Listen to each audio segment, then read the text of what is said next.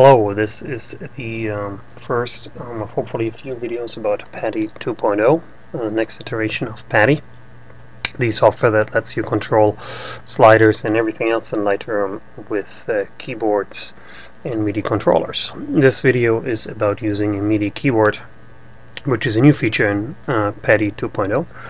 I have here a standard MIDI keyboard. This is an Axiom 25. These things are pretty popular.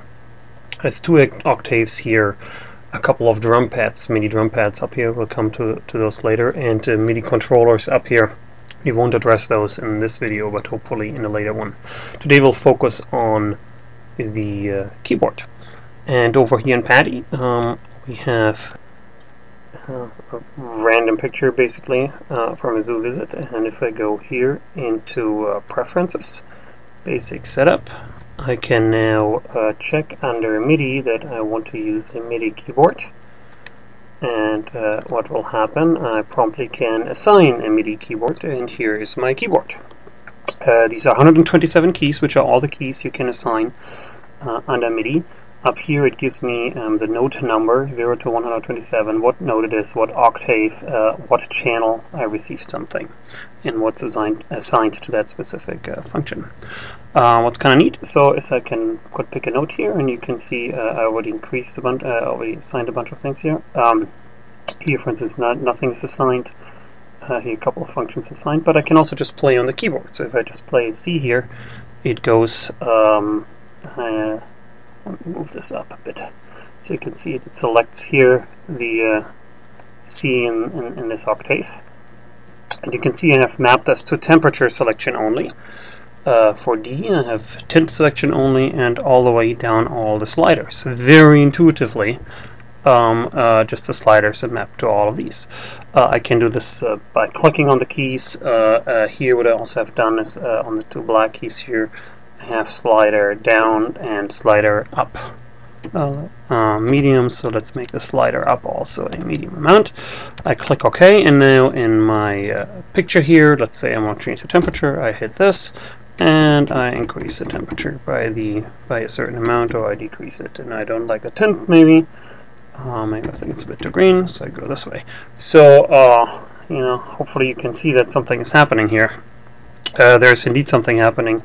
The fill light is moving, and so on. Very cool, very simple. It gives us, in theory, 127 keys. Actually, it gives us more. Even a keyboard like this, you can move the two octaves up and down via some of these keys, and you can obviously assign different channels. As you saw maybe in the keyboard, keyboard here is all on channel 16, excuse me. And you can see if I switch the octave here, if I go 3 octaves up, it actually selects down here. We have mapped nothing at the moment. The other cool thing is I can map chords. So if you're a musician, that's kind of cool, because you see here, as I said earlier, was temperature. Simple C a chord here, I could do reset temperature. Or if you're not a musician, you can maybe the keys right next to what you assign. So here, C and D together, reset temperature, here reset tint, reset exposure, and so on. And as I go out here, if I just want to reset something, so C, let's say I just modify this rather radically somewhat, and I don't like what I've been doing here.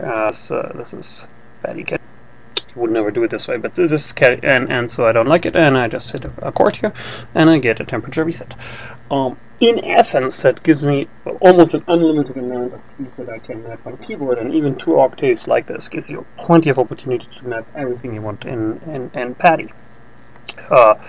Lastly, it doesn't have to be a keyboard. So, for instance, these drum pads up here are also just notes on an instrument. So this here, as you can see, is a channel on channel 10 is that D here. For some reason, I don't know why, Paddy automatically recognizes what the keyboard sends when you put this, and I put this on the left panel, and the next one on the right panel. So as an enormous satisfaction, you hit something hard. Not sure about you, but I sometimes get very frustrated about these panels. Just hit something hard here, and the panels move more quickly next to each other than both of them move. So kind of a cool feature. Surely not for everybody, but I have to say the more I use it, the more I like this compared to my external keypads like an X key or so on, which is much less flexible and much less intuitive for somebody like me having a C minor or so a chord for temperature reset when C is temperature. Actually makes a whole lot of sense. Hopefully that was helpful for you. Hopefully it was interesting. Paddy 2.0, the beta 1 is out. Should do all this, so obviously a lot of testing still, and hopefully we can go into the beta 2 pretty soon.